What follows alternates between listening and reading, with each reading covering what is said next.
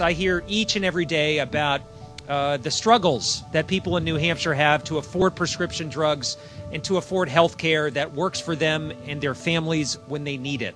And that's why the action we took in Washington comes at an important time.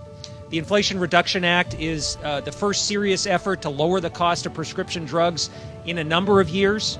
We know that the big drug companies continue to reap record profits at the expense of patients right here in New Hampshire. And this bill takes on those profits and makes sure that we're looking out for people first. Healthcare should be a right and not a privilege in this country. We all benefit when people have access to providers, have access to the drugs that they need to stay healthy and safe. We can applaud for that. That's an important thing to celebrate. I just think of some of the people that I've met out there, a couple near retirement age who couldn't retire because drugs would be unaffordable on Medicare. They're going to get help through the Inflation Reduction Act and our price negotiation and capping out-of-pocket costs for seniors.